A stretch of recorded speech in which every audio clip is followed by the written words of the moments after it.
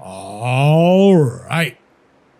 Now we're doing freeCodeCamp, JavaScript algorithms and data structures, JavaScript algorithms and data structures projects, Palindrome checker. All right. So now we're going to return true if the given string is a palindrome. Otherwise, we're going to return false. All right. So a palindrome is a word or sentence that's spelled the same way both forward and backward, ignoring punctuation, case, and spacing. So here's a note. We're going to need to remove all non-alphanumeric characters, punctuation, spaces, and symbols, and turn everything into the same case, lower or uppercase, in order to check for palindromes, all right? So we're going to pass strings with, we're going to have passed to us strings with varying formats, such as race car, and race car, all like this, capital on these ones, space and capitals on this one, among others, pardon me. We're also going to have strings passed to us with special symbols such as these right here, where it's got a star, it's got a space, this one's got underscore, star, hashtag. And so we're just going to have to remove those first and foremost, right? So yeah, there's a big hint right here. We're going to need to remove all alphanumeric characters and turn everything into the same case, lowercase, to start with. So we're going to start with that, and we're going to come over here and we're going to say let normalized equals something, right? So we'll say str.replace, and we've done replace so much in this JavaScript algorithms and data structures. I'm sure we don't need to go to the MDM page for that. So what we're going to do here is we're going to say, we're going to have the regex in here, and then we're going to have the character class. And inside the character class, we're going to have the negated character symbol like this right here, right? And so we're going to say replace everything that's not a capital A through capital Z, everything that's not a lowercase a through lowercase z, and everything that's not a number. So zero through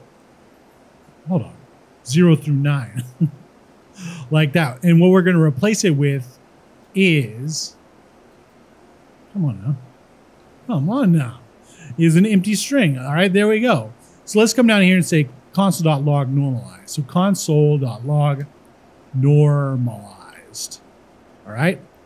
And you see it does say I, and that looks good, but let's get a much more difficult one. Let's get this a man, a plan, a canal, Panama right here. Copy that, put it in here, and it only does it once. Why is that? Why is that? Well, you know what? As usual, we forgot the global search flag, right? And so when we put that in there, now it's got this going on, but it still has capital letters.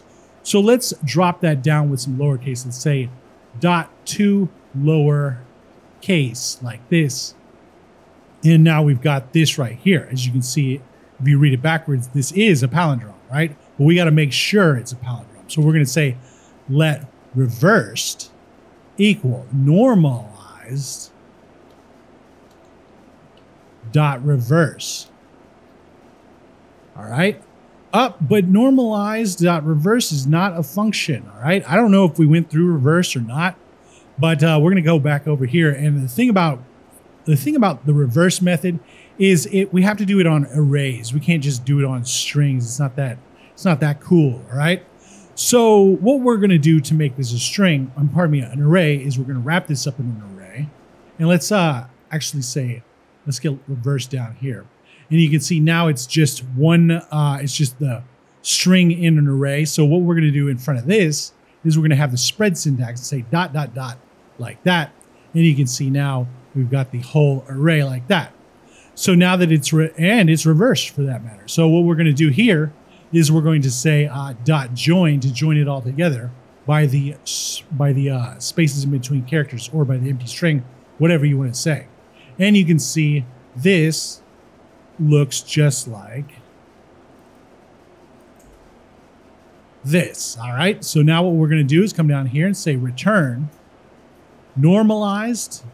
If normalized equals reversed, return true. D, normalized.